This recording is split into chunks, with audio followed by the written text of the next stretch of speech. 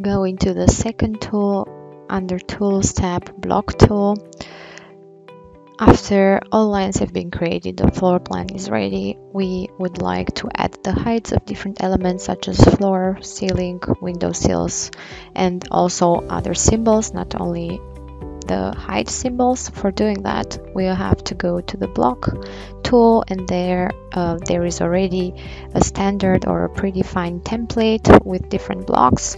Once one is chosen that also has attributes, we can select which attributes we would like to add. We can add between X, Y, and Z values as attribute of the block, and then we only need to click on Insert and pick 3D points. For determining or for transferring this kind of information, multiple floor plans have been created that are also including the floor and the ceiling, so that we can pick those points exactly on the floor or on the ceiling.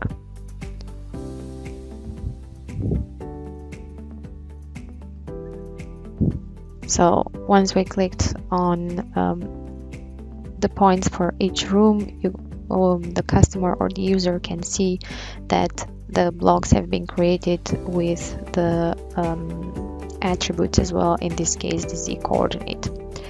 We'll do the same for the ceiling, choosing another type of block with another symbol, but again with the Z attribute. Click on Insert, switch to the ceiling layout, to the ceiling floor plan, and then pick points in each room you would like to add such a block.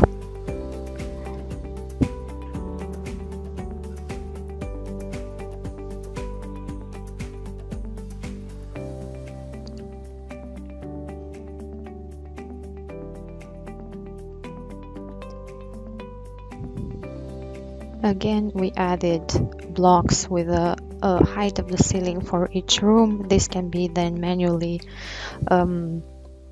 edited, such as moving, rotating, or translating. There is also a specific tool for that in the block tool itself. But before going to that, we would like to add some blocks that are actually aligned to a line. In order to do that, we are going to open a panorama view where there are multiple windows, as you can see, and we want to add the height of the windowsill. For doing that, we are going to start again the block tool, choose which block we want to add, and under Object Snap, click on Perpendicular.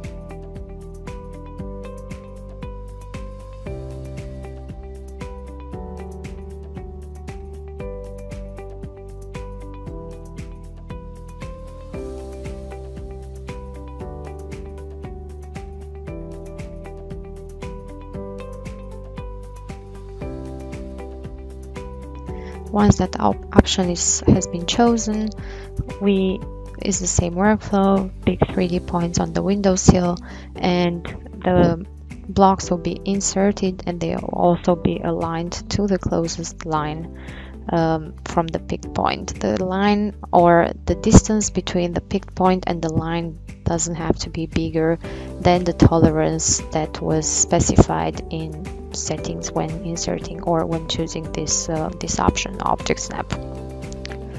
The second option is to manually move, rotate, or scale blocks after creation. So instead of creating the block exactly in the point that we've picked it the first time, we would need to click on the second point. So here, maybe with the example of door heights, we want to specify the door height, but since there are other elements in there such as lines or maybe other annotations, we would like this text to be a bit moved. So with the second click, we can specify the location where it actually should be inserted.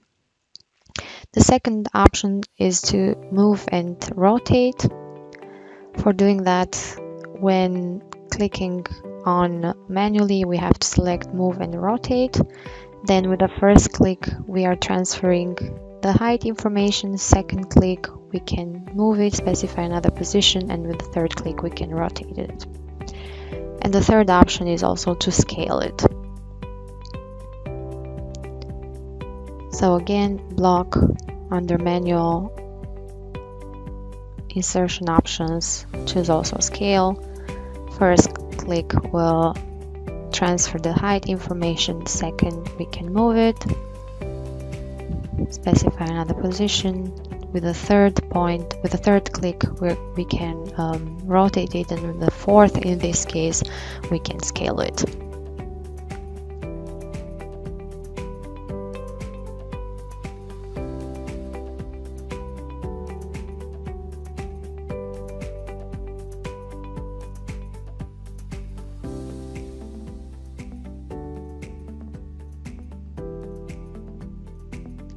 If we only want to rotate it or move it or scale it, depending how many options we have with the second click, so the order of the clicks will change depending which one we change, but it's always the order in which they are written in the tool.